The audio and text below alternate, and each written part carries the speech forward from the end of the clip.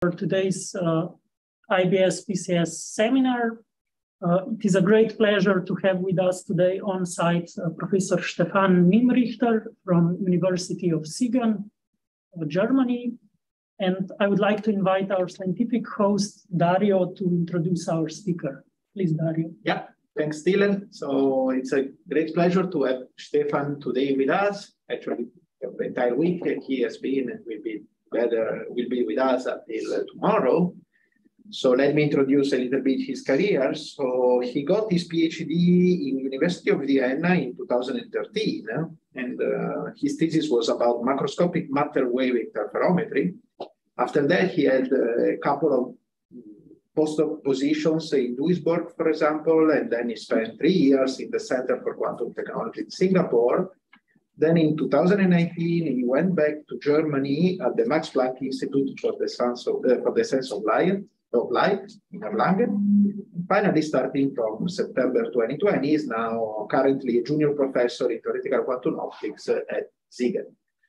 Now, Stefan is visiting us because we share many, let's say, interests on quantum technologies in general, for example, quantum batteries that we also care. And today, his talk is going to be about quantum thermometers, quantum batteries, and lesser demos. So probably it's time for me to shut up and ask our speaker to start. Stefan. Yes, thanks a lot, Dax, and thanks also for having me here and giving me the opportunity to give an overview of the work that we are doing in my group in Siegen and also with many collaborators on quantum thermodynamics, specifically on something like, let's say, applications of the theory of thermodynamics in thermal devices, thermometers, batteries, and measurement-driven quantum engines, also known as Maxwell demon engines, that I'm going to talk about. Now, the work that I'm going to present is done, well, with several people, together with several people. So this is the group that I'm currently working in at the University of Siegen. This is the theoretical quantum optics division headed by Professor Otto here that I'm part of, and the people marked with the red arrows, these are the people that I'm working with on topics of open quantum systems and quantum thermodynamics. In particular, there are several students involved: Julia Bujans, Mayu, Salva Shaglel, just finishing her master's thesis, Michael Gaida is a PhD student, Satoya Imai is also a PhD student, and then there are some postdocs and senior postdocs involved as well. But actually, the majority of work that I'm going to present here was already done before in collaboration with others, in particular, former PhD student and postdoc from Singapore, Stella Sia, and a PhD student from Pisa, Raffaele Salvia, who was visiting one of my collaborating groups at the University of Geneva, the quantum theory group headed by Nicolas Brunner, Martin Perronneau-Depé, and Geraldine Haag. And there are a few other collaborators as well. From different places, including, for instance, CQT Singapore. Okay, so what I'm going to talk about is quantum thermodynamics. Now, quantum thermodynamics is a kind of a fashionable field at the moment, and there are several approaches to this field. One approach is a very fundamental approach, formal approach, trying to rephrase the laws and the concepts of thermodynamics in the language of quantum information theory, for example. And the other approach that I'm rather more focused on is a more pragmatic approach, is to try to take inspiration from good old textbook thermodynamics and the countless applications of textbook thermodynamics in matured everyday technologies such as car engines, thermometers, bridges, batteries, and so on, and try to build miniaturized quantum models that kind of do the same thing as the classical analogs and study their operation principle in the quantum regime, using only elementary quantum degrees of freedom as our working medium, for example. And the kind of holy grail in that field, in a way, is to try to identify theoretically and then later demonstrate in proof of principle experiments something like genuine advantages of these quantum versions of engines that arise due to the presence of quantum resources that you wouldn't have in the classical case. However, one has to keep in mind that we are still at the stage of toy models and early proof of principle experiments. So actual applications, useful applications, are still far away. Now, if you actually want to describe theoretically these kind of systems and you want to study quantum thermal devices with open quantum systems, you actually need open quantum theory of thermodynamics. And the reason for that is that such small quantum systems typically operate in a regime that is far away from the regime this idealized regime we use in conventional textbook thermodynamics, where we have a large working medium of many, many microscopic degrees of freedom. Fluctuations in that working medium are usually negligible. And we can usually describe this medium in an equilibrium or close to an equilibrium state. This is far from being the case in quantum thermal devices, where we have small quantum systems that are continuously interacting at the same time, at finite times, with a structured environment composed of many, many influences. For instance, there can be heat input from a hot bath. There can be heat outflux to a cold bath. There can be an observer continuously monitoring the quantum system. And there can be a control agent that is switching on and off control pulses and changing parameters over time. All of this happens at the same time and rapidly, which means that the system that we're talking about, our working medium, will typically be driven far out of equilibrium and will fluctuate strongly. So this is really the opposite regime in a way from what we have in mind in conventional thermodynamics. So what we need is a framework of open quantum theory to describe these kinds of systems. There are different ways to do this. And one very popular framework at the moment is the framework of so-called collision models or repeated interaction models. And this is a kind of algorithmic and very, let's say, numerically favorable framework to describe arbitrarily complicated environments in terms of something like idealized scattering processes. So the idea of these frameworks is the following. We have an open quantum system with a state of interest rho, and we want to describe some kind of environment. And we do this by compartmentalizing the environment into individual degrees of freedom that we describe by ancillar quantum systems, which can be prepared in some state. Maybe it's a random ensemble state, or it's something that we prepare deliberately. And we send these ancillars one by one past the system and let them interact with the system via some interaction Hamiltonian over, let's say, a finite window of time. So we kind of switch on the interaction Hamiltonian, let them interact, switch it off, and let the ancillar pass until the next one arrives.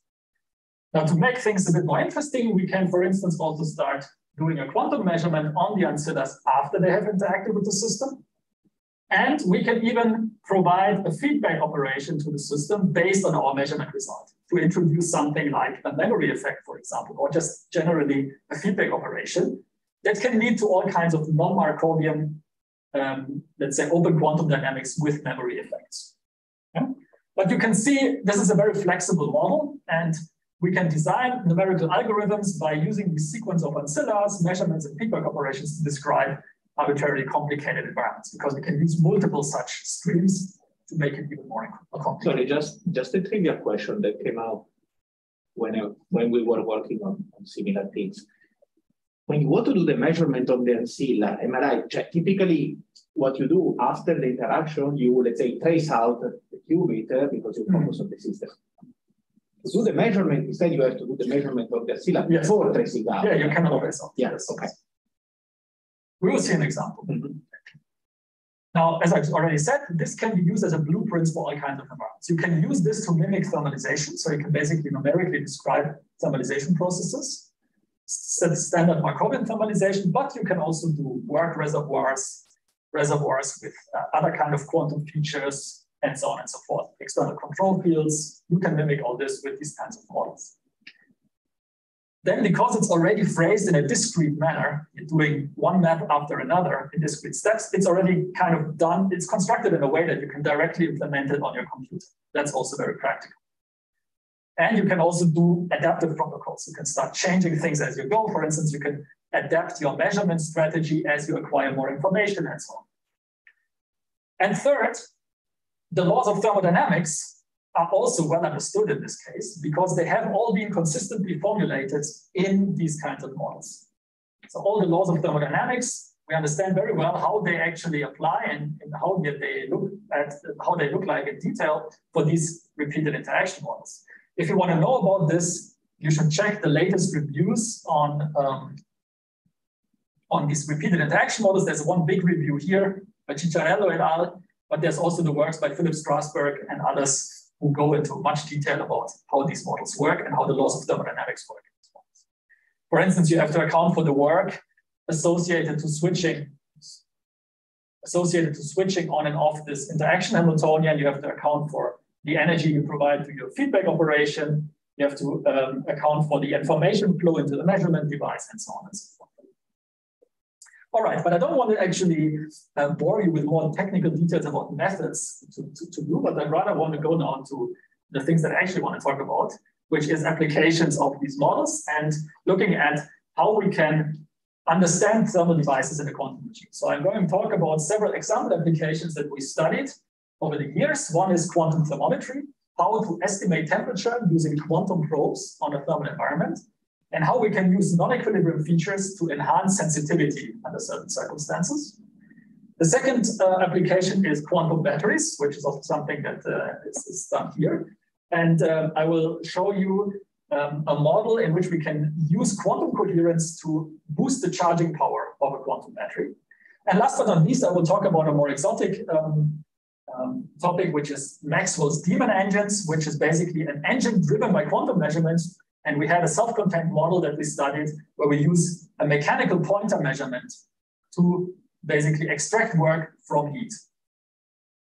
All right, so let's start with the first application, quantum thermometry.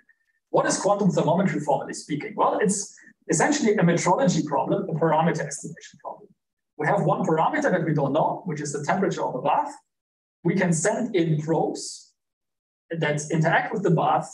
We get information by measuring these probes about the temperature, and we acquire information by repeating our measurements. And we ask, how accurate is our estimate? How accurate can our estimate of temperature be, given the measurement strategy that we do?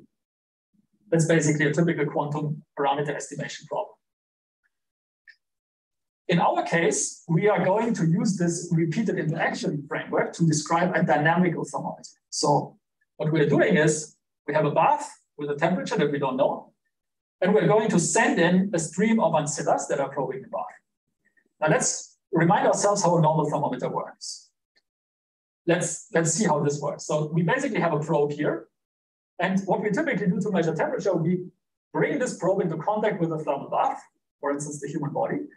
And then we wait until the probe thermalizes with that bath. And then we measure the average energy of the probe, essentially. Yeah?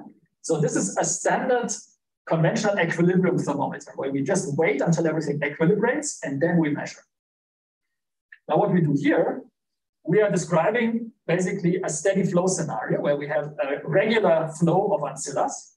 They are also probing a local contact system and are allowed to exchange energy with it.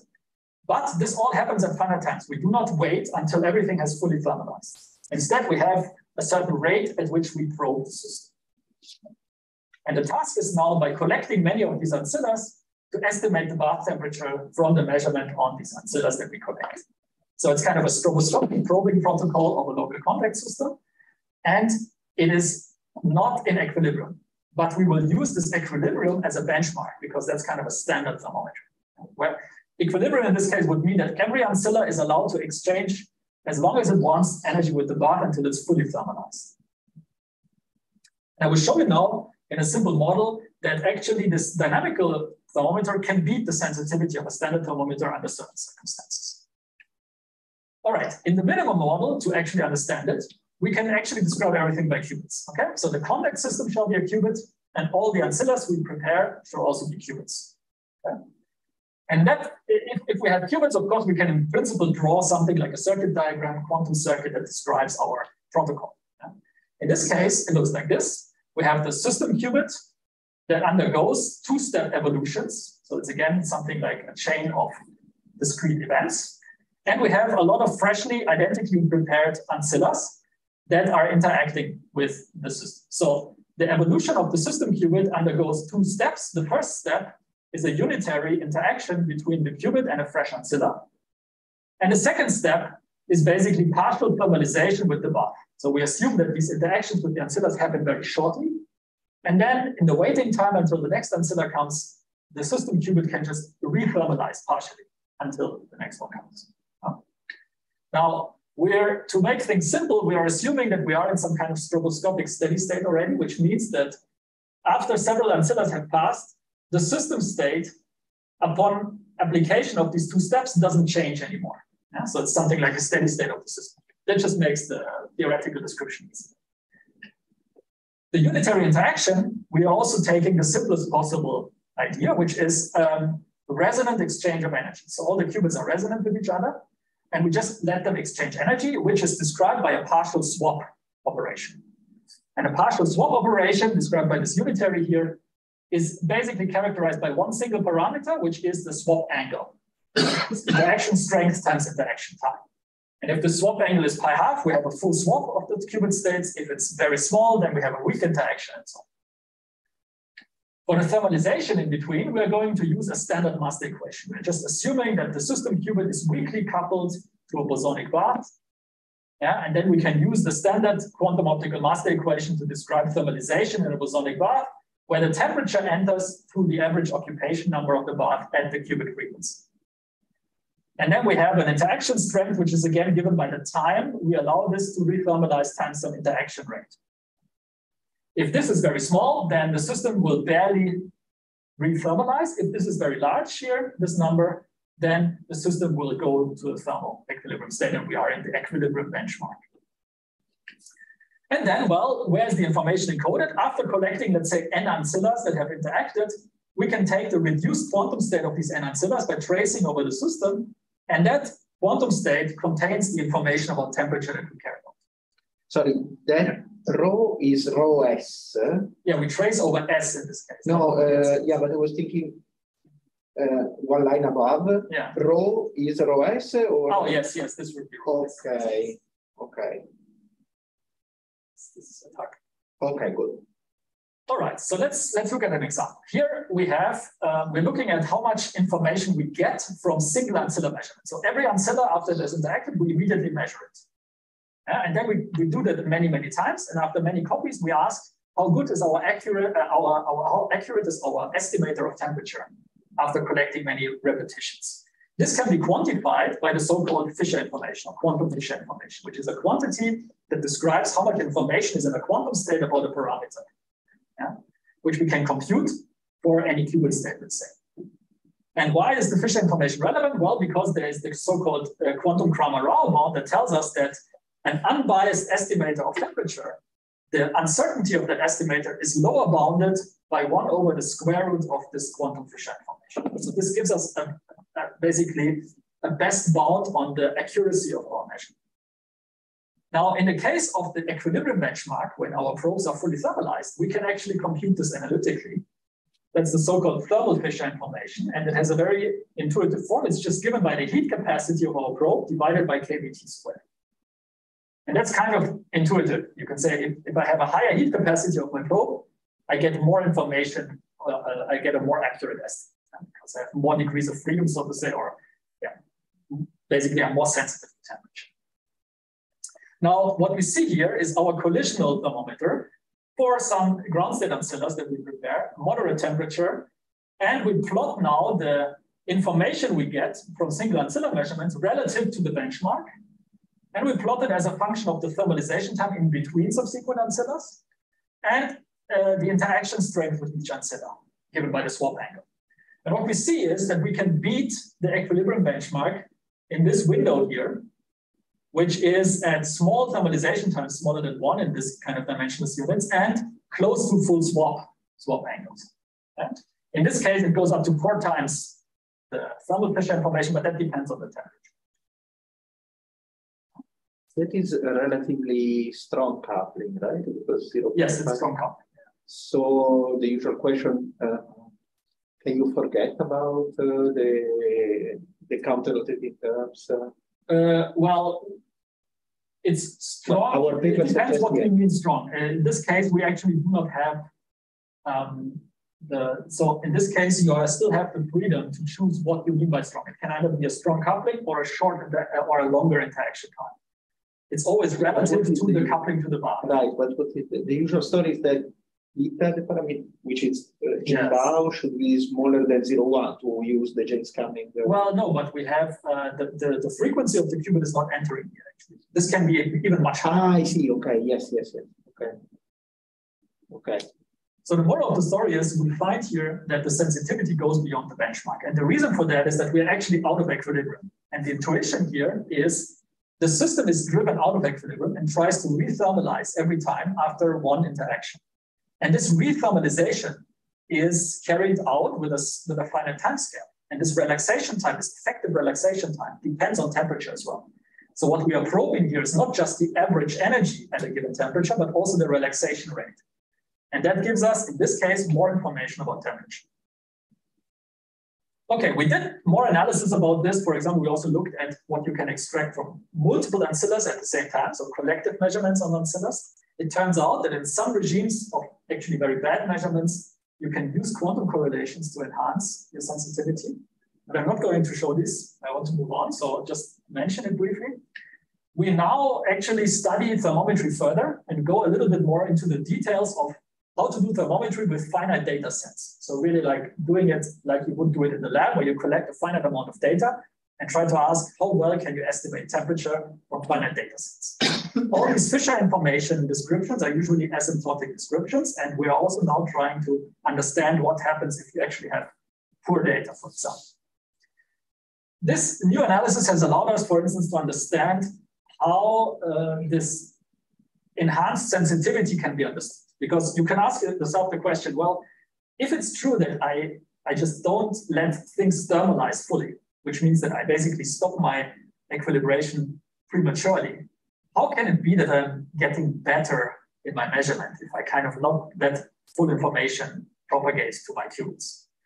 Well, you can understand it as a kind of trade-off. And this is something we looked at here. So here what you see is the range of temperatures that our thermometer is sensitive to given a finite data set, 500 qubits in this case, at full swap. And we compute this range by doing a relative entropy argument. We say, okay, what's the lowest temperature that we can still distinguish from zero temperature given 500 qubits? And by barely distinguish, I mean by at least 1 bit of information. And what's the highest temperature we can barely distinguish from infinite temperature? This we can compute using relative entropies, and this gives us a range of temperatures that we are sensitive to. And if you plot this range of temperatures as a function of the thermalization time in between the interactions, you will find that actually as we go down, so we are out of equilibrium, we are less sensitive to lower temperatures, which makes sense. But the good thing is we increase the range of temperatures that we're sensitive to. So that's a good thing. However, the trade-off is that the best possible resolution locally that we can get at the optimal temperature will always go down when we go to non-equilibrium, okay? So the sensitivity is always best at equilibrium. Now, how come we can still see a sensitivity enhancement? Well, this is the best sensitivity at the optimal temperature. However, when you do thermometry at the beginning, you don't know the temperature. So in many cases, you will not be at the optimal temperature given your thermometer. And if you're not at the optimal temperature, you might profit from the fact that you're sensitive to a larger range of temperatures, and therefore at non-equilibrium, you can have higher sensitivities. That's how you can understand this. Now, this research is going on at the moment, and we're looking at Bayesian approaches of finite data analysis. This is a PhD project by Julia Buyens in Siegen. And the idea is here to really set up a fully Bayesian parameter estimation framework where we have some uninformed prior that we set up. We describe optimal estimators using the Bayesian framework. We are trying to use maybe few reusable probes, maybe only one that we reuse and recycle in our protocol. We can use weak measurements and so on. And this is, of course, the goal of this. We have a question from the audience. Dilip, please go. Yeah. So can you hear me? Yes.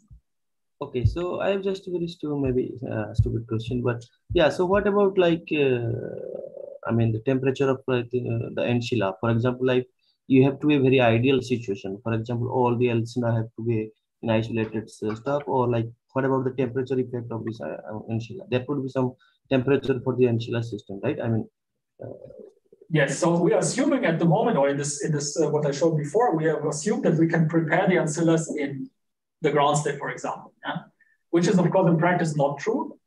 And in fact, the kind of analysis we're doing now, this Bayesian analysis, the idea is to really reuse a probe after it has interacted with the bath and explicitly apply reset operations or other things to have a more realistic description of what's going on with the ancilla. Yeah, that's what my second question. For example, like you have not taken into account the interaction between these ancillas, right? I mean, in general, it could be. Well, there doesn't have to be an interaction, right? It depends, really. I mean, you could do this, but you would. That's also another follow-up thing that we're looking at. Okay. Yeah. So far we have independent measurements, but of course, if you send in probes that are actually interacting with the contact system, one after the other, then they get correlated via this, actually. And this, you need to take this into account. But of course, the ultimate goal here in this case would be to have a fully autonomous measuring agent that is actually sending in probes and collecting data, and based on the acquired data, adaptively changes the measurement strategy to get the highest possible accuracy in the quickest amount of time, so to say. Yeah. This is the goal of this project. All right, let me stop here and move on to the second application, which is quantum batteries. So this is actually work that, also is done here in Dijon. So there's the connection here. That's also why I'm here. And we have done some work here looking at quantum charging protocols for quantum batteries and the use of coherence to get an advantage in charging power. Okay, so what we are interested in are genuinely fully quantum models, kind of autonomous or self-contained quantum models for the charging of a quantum battery, which means that we do not want to have classical control fields or classical resources here, but we want to describe all the resources, all the charges transferred to the battery by quantum systems, carried by quantum systems, and have a full quantum protocol of this. Yeah? So in a sense, this is complementary to all the literature that is out there, where typically classical fields are used to charge a quantum system with useful energy. So what is our quantum battery? Well, we are following the convention of using something like a ladder model, a uniform ladder model for a battery. So we have a large quantum system with uniform energy levels. So all of them are basically by the same energy unit apart, which is the energy unit E.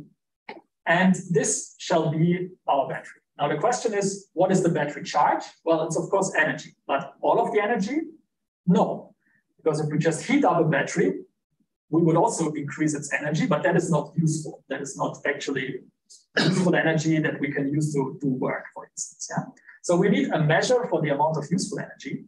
And the typical measure that one can use here is the so-called ergotropy, which is a formally defined quantity that is given by the energy, the maximum of energy that I can extract from the battery state, given the battery Hamiltonian, by applying a unitary. So I optimize over the unitary that I apply to the battery, and I see how much can I change the energy. So this is, in a sense, an ideal upper bound for how much I can extract in an isentropic cyclic protocol, so to say. It's also an upper bound for isothermal work extraction, because for isothermal work extraction, the best I can do is the free energy, equilibrium free energy difference that gives me the reversible work that I can extract. And that is also upper bounded by ergotropy. So that's a useful quantity.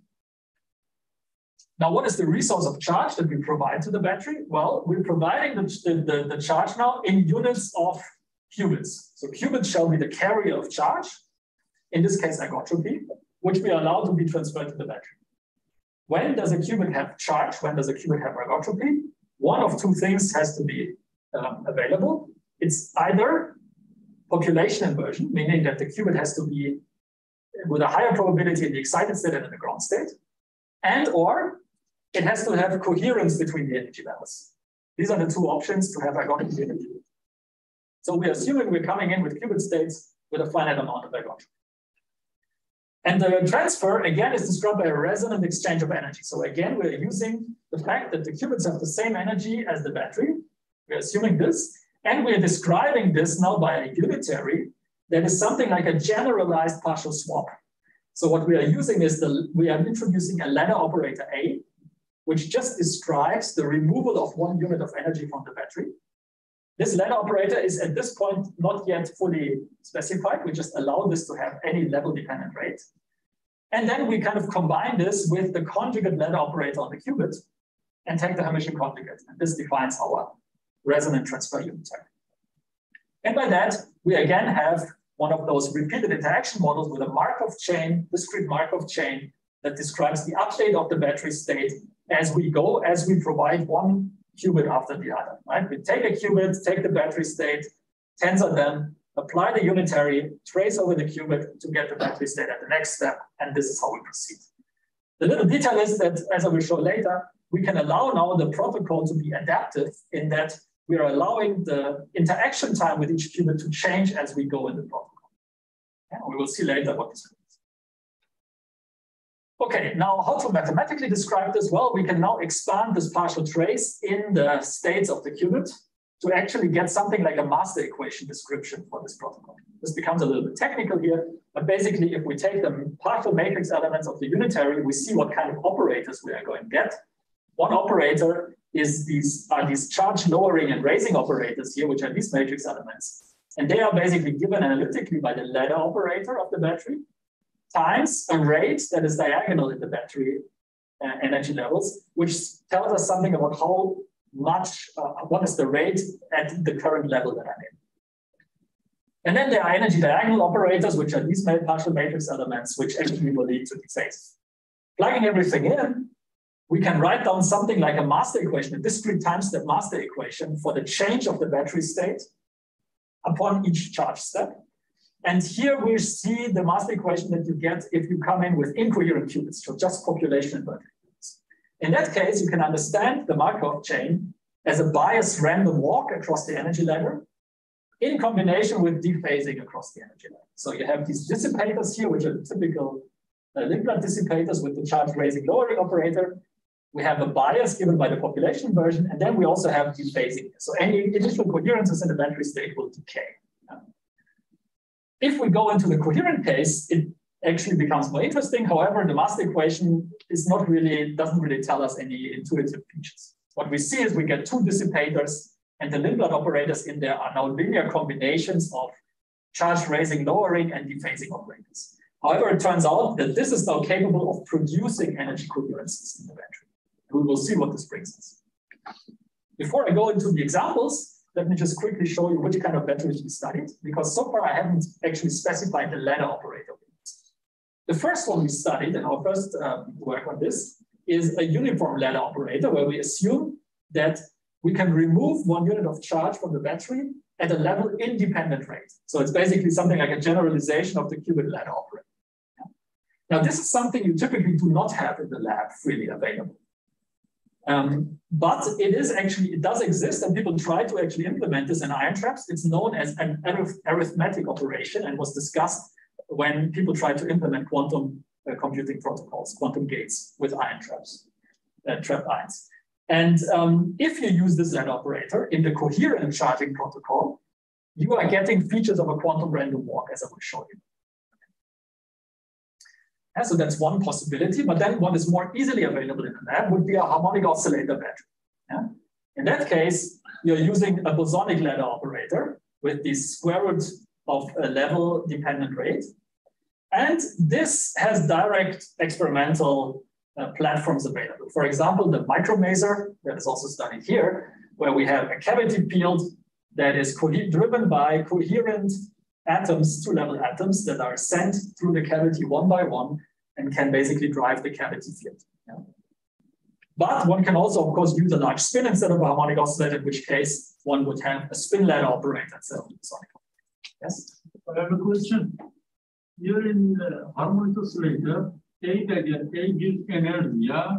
Yes. But for previous state, A, what does it mean? A in the previous case would just be identity minus the ground state. So it's basically a projector on everything except for the ground state. But you can still define energy by basically defining the number operator. It just means that A is not the number operator. Okay. So the large spin battery actually would also be experimentally available. For instance, one can use magnetic degrees of freedom coupled to circuit QED qubits to charge them, for example. All right, let's look at an example. Here's a random walk battery. We just provide charge qubits of a fixed population inversion of 25% ground state probability. We are using a charge interaction time that corresponds to a half swap by fourth. And we're studying here a battery with 200 energy levels, okay? And what we look at here is the energy distribution on the battery as we count up the number of qubits that we charge in terms of hundreds. We start from an initially partially charged battery just to see what happens. And we compare incoherent charging with population inverted qubits with this population inversion versus coherent charging where we have pure states of the same population. What we see now is the black curve is the incoherent case. We see the typical features of a biased random walk. Immediately we get a Gaussian distribution. The Gaussian distribution spreads and moves upward the energy ladder, charges the battery until we hit the upper level. It will then saturate and reach the maximum charge state. That's it. Now, interestingly, what happens in the quantum case, we get these typical quantum random walk features of a bimodal distribution and some interference fringes here. And we find that this forward peak of the bimodal distribution actually moves faster upward the energy ladder, charges up the battery faster. However, there's a backward peak that discharges the battery. So if you take both of them together, you find it's actually worse than the classical case. Yeah? So that doesn't work. And it's even worse because once you actually hit the upper charge level, it doesn't stop there. It gets reflected and discharges the battery even more. Yeah? But it becomes interesting if we now start from an empty battery. Because in an empty battery, which is a random walk starting basically at one end of your chain, then you only get the forward peak in the quantum case. The backward peak is basically just suppressed, doesn't happen anymore. And that forward peak moves faster than the classical case. So you have a charging power now that is higher, or charging speed that is higher than in the incoherent case, at least until you reach that point, because then you get reflection. So what you would have to do is you would have to stop here and switch to the incoherent protocol. Something that they never properly, I mean, the upper bound is just a numerical artifact, or is a... No, we assume that our battery only has 200 levels. So we're assuming a finite. Okay, I always think in terms of the micrometer where this infinite... No, in a harmonic oscillator, you don't have now. Right, okay, but in these ion traps you have... Yeah, like if you have a chain like this and you could actually implement these kind of ladder operators, you would have an upper. Okay. level. And we also wanted to study what happens with finite batteries, when you have something like a full charge state. All right, so that's interesting. We can actually look at this in a bit more detail. Here you have the energy of the battery as a function of the number of charge qubits. You see the same thing. The black solid line is the incoherent one. It's just linearly charging up at basically a constant power until we saturate at the maximum. That's it. Now, is all of that energy useful energy? Almost. The dashed black line is the ergotropy, which is almost as high as the energy. And in the end, saturates as well. And in the quantum case, we find that we just have a higher slope here. And we charge faster until we get to that turning point.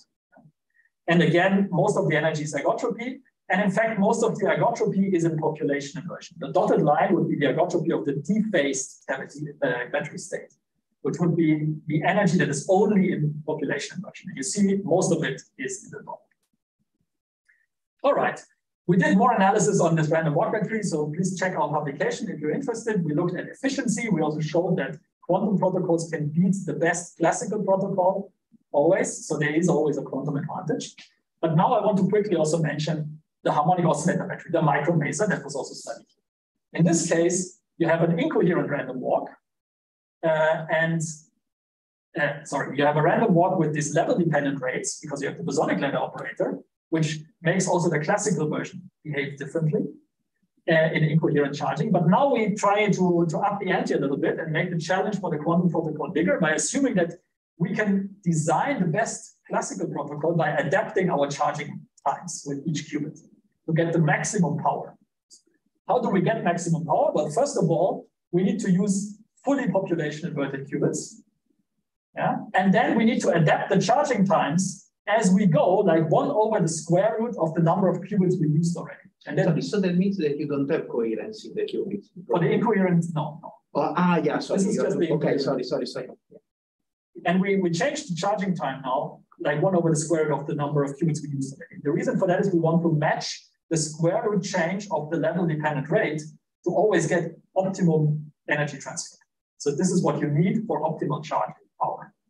And so doing some clever math, which you can find in our preprint, we can actually show that we find a non-tight upper bound for the average charging power in this case, in this adaptive protocol, which is energy or ergotropy in units of the battery energy level spacing divided by charging time, which is the sum of the individual charging times, all dimensionless, is given by a simple nonlinear expression, linear expression. That's a non-tight classical upper bound of the best possible classical protocols. And it turns out that quantum protocols, even non-adaptive quantum protocols, can beat this upper bound. And actually, the way you beat it is the most boring possible way you can imagine, which is you go into the limit of continuous driving, meaning that you're using coherent superposition qubits plus state qubits.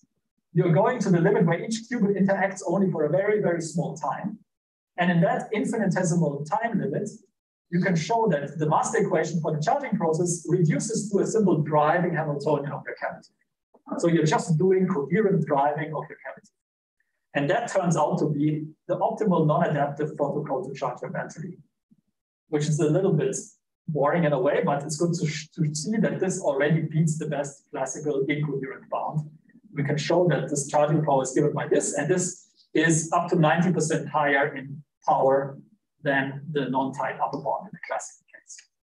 Here's just a plot where you can see this in practice. We looked at a battery here as a function of charging time, the average energy of the battery. The dotted blue line would be the driving limit, the best quantum non-adaptive limit. The blue lines are for a finite amount of interaction time, which kind of approach the dotted line as you go closer to zero charging time. And the dashed black line and the shaded area is this non-tight classical bound, which we can beat if we are sufficiently small in the charging times, close to the driving limit. The solid black line, by the way, is a numerically optimized, greedy algorithm that tries to optimize the incoherent charging power as much as possible in each step. And you see that it actually does not reach our bound, so it's a non-tight bound. All right. Can this be done in practice? Well, we looked at available data for one micromaser center, which was the one that was done in Serge Haroff's group in Paris. In which case, what they could do is they could send in Rydberg atoms into a microwave cavity. And the Rydberg atoms, they could send them in at 80 microseconds repetition time. So that would be the time of repetition for ancilla after ancilla, so kind of the charging time window. But now we have to include the fact that the cavity has a finite lifetime. So charge is actually leaking out of the cavity at the same time. The cavity lifetime in this case is actually pretty good. It's 65 milliseconds, which means we have a 3 orders of magnitude better time for the repetition time. However, that's barely enough to still see our advantage. If we want to include this in our model, we basically just have to include the damping channel in between two charging steps, right? We can do this in our model. And for this particular numbers, you find 0.13% single photon loss probability in between two charge steps. However, the problem is, if it's a little bit higher than that, you already lose your quantum advantage. It turns out that if you go to 0.2% or higher single photon loss probabilities, the quantum advantage would be gone already. So it's very sensitive to this, and it's barely visible. And if you want to know more about this micromaser stuff, of course, there's also the work done here in Dijon, which looks at slightly different applications. Here's just the curve that we showed for 0.1 photon loss probability. The blue curve barely goes over the classical bound. So you see that you can beat it, but it takes longer and it's not as good. Okay, this I just want to flash it very quickly. We're also looking at entanglement in batteries right now, but not so much into improving charging via entanglement, but we're trying to use battery work fluctuations that we measure in a battery by trying to extract work by local random control operations. And we use the fluctuations of work that we measure there to detect entanglement. So if we have a battery that we can bipartition into two parts, and we have an interaction between these two parts, for instance, you have a spin chain, you divide it into two halves, you have some entangled battery state, you can actually characterize how high dimensional the entanglement is by the so-called Schmidt number, which is one measure of dimensionality of entanglement. And it turns out that you can actually detect the Schmidt number by observing the fluctuating work that you get when you try to extract work using only local operations on the two halves of the battery. So assuming that we have completely uniformly random operations that we apply to extract work or put work into the battery because it's going to be random, we get noisy, basically, energy fluctuations. We can detect them in the protocol by doing a two-point measurement.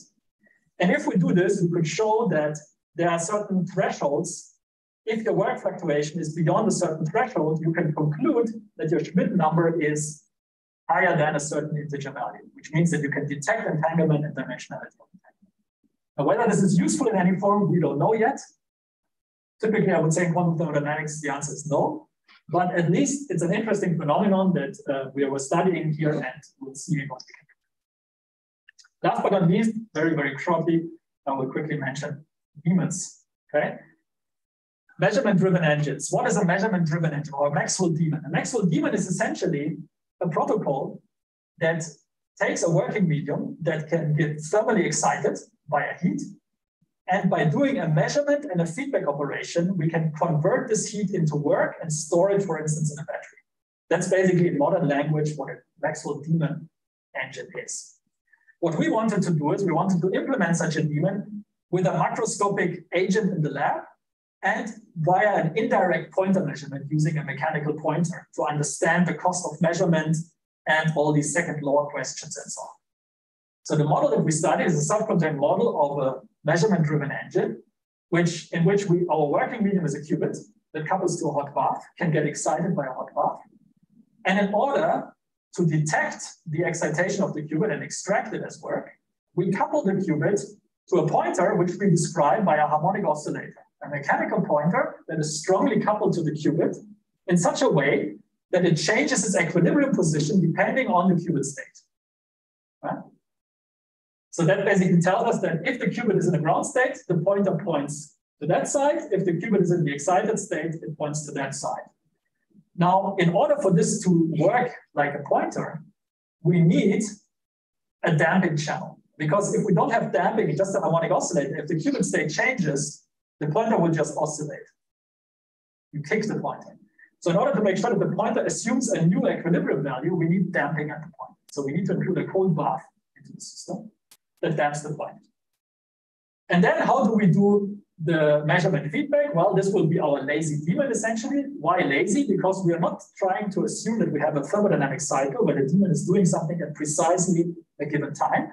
But in fact, the demon can be somebody in the lab who just randomly checks at some time, where's my pointer? Is it pointing left or right? And if it's pointing left, let me apply a Rabi flip operation to extract my energy, because I know that my qubit is excited. This is the pointer. Then this is basically the demon. Okay. Now let us compare this quickly to an ideal demon that people study in the literature right now. In that case, typically people assume that you have direct access to the quantum system and you can do projective measurements onto the quantum system directly and then apply control operation based on the result. But in this ideal demon setups, we typically assume that the demon has a memory, which we also describe by a quantum system. And when we get the measurement result, we need to update the memory of the demon. And then after one cycle, we need to erase the memory of the demon. Why do we need to do this? Because otherwise the second law would be broken in this idealized description. This is Landauer's famous Landauer principle. In this case here, we do not need to do this because we have now a mechanical pointer that is taking care of all this. And somebody sitting in the lab, the memory of that person does not matter. Obviously, it would be strange for physics if we had to include the memory of that person to be consistent with the second law. All right, now this is the technical again. I just want to brush over it. We can write down a simple master equation model for this system. Basically, what I described is a spin boson model where you have a spin here and you have a harmonic oscillator whose equilibrium position depends on the spin state. We can add thermal couplings to the hot bath and to the cold bath using standard von Markov theory with some coupling rates. We need to make sure that the coupling rates have a certain hierarchy of strengths. Simply, we need to be in the resolved sideband regime. That's the technical term in optomechanics, meaning that the qubit frequency needs to be the largest, then the oscillator frequency, then the pointer reaction time, the rate, and then the excitation rate of the qubit. Yeah? Basically, we want to make sure that the pointer can react quickly to any change in the qubit state. That's important. In this case, without the measurement, we can write down the steady state of the system, which is essentially just a mixture of qubit excited and thermal state of the pointer on the left. And the other part of the mixture is qubit in the ground state and thermal state of the pointer on the right. And the mixing ratio is given by the thermal occupation of the qubit, the hot bar. Very simple. Now we add the daemon. It's a lazy active daemon. We said that we just want to randomly check occasionally where the pointer is, which we describe by a Poisson process with an average rate gamma, which has to be smaller than the pointer reaction rate, obviously. And then we're going to introduce here, in this case, a dichotomic projective measurement, simply saying, is the pointer left or not? If the pointer is left, let's apply a Rabi flip. If the pointer is right, let's not do anything. Okay? Very simple. From this, we can extract an average output power that we can extract by doing this Rabi flip. And we can compute this and study basically the steady state behavior of this power in this model. There can be an even lazier daemon. So what if that person is so lazy that they decide to go home? Well, what they can do is they can just switch on a weak control field. And this weak control field is designed in such a way that it only resonantly interacts with our working medium when it's on the left. Okay. Only then the interaction will be resonant, and then because the qubit is then excited, we are always going to rotate the qubit to the ground state and extract energy by this, formally at least. So this would also constitute work extraction formally, and we can also give a work extraction power given a weak control field. Okay, that's basically the model. And just to remind you, compared to this ideal daemon, we do not need to care about Landauer's erasure anymore, because the second law holds regardless of the memory of the person in the lab. Yeah? Because it's taken care of by the damping of the pointer. The pointer is a damped system, which means that we have basically memory loss after the pointer has moved to the new position, simply because of the damping of the pointer. It doesn't oscillate anymore after some time. And the measurement energy cost is fully included in our model. And the reason for that is that, I mean, at least the measurement energy cost for the direct pointer measurement is included. The reason for that is that due to this coupling, the energy of the qubit changes depending on the position of the pointer. So if the pointer actually points left to tell us to extract work, this actually reduces the energy of the qubit. And that means we can extract less work than the bare qubit energy. Yeah? So basically there's a cost associated to the measurement that we're doing here with the pointer. Plus, doing a position measurement on the pointer introduces measurement back action, which heats up the pointer, which also affects the system. This is included in this model. And finally, this is just to show you that it actually works. Here we looked at the output power using our model as a function of the interrogation rate of the pointer. So this would be the random rate of checking it in the case of an active daemon, or the weak control field strength in the case of a passive daemon. The black curve is the active daemon. We see that we get some kind of sweet spot of maximum output power. And that sweet spot actually corresponds to an interrogation rate that is as high as the pointer can move, the speed of the movement of the pointer. Obviously, if you check too lazily, like too occasionally, then you're not extracting as much as you could. So it's going down. If you check faster than the pointer can react, then you're basically in a zero regime. You're freezing the pointer and cannot move back and forth anymore. So you also cannot extract work. That's why there's the sweet spot. It turns out that the efficiency of this engine is also at maximum at the same spot. And for this kind of control field daemon, it's a little bit different, but we actually had to stop our calculation here because essentially here we reach the regime where the strength of the control field is not weak anymore, so the validity of our model is no longer guaranteed. But they also see some kind of sweet spot essentially. So this tells us that this engine actually operates as it should. And nicely, we are looking here at a scenario where the average occupation at the hot bath for the qubit frequency is the same as the average occupation of the cold bath of the oscillator frequency. This is a regime. If you use that regime for a quantum Otto engine, standard quantum thermal machines that people study, a quantum Otto engine would not operate in this regime. our measurement-driven engine can operate in this regime. That's actually also interesting. So it's really a different kind of engine. All right, this brings me to the end of my talk finally. So let me just conclude. We have studied different applications of repeated interaction models to study quantum thermal devices with small open quantum systems. And I have talked about one application, which was quantum thermometry, where we used non-equilibrium features to enhance sensitivity. I've talked about quantum batteries, and we saw that we can use quantum coherence in our chargers to boost charging power of a quantum battery. And finally, I've shown you kind of an interesting quantum version of an engine, which is not driven by heat, but driven by quantum measurement and feedback operations. And we can show that we can write down self-contained models using mechanical pointer measurements to extract work from heat. And yeah, that's it. Thank you for your attention.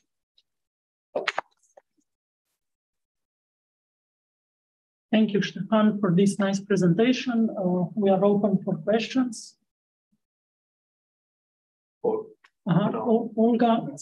No, I think it's a clapping. It's clapping. Can I ask you, I need a bit more explanation about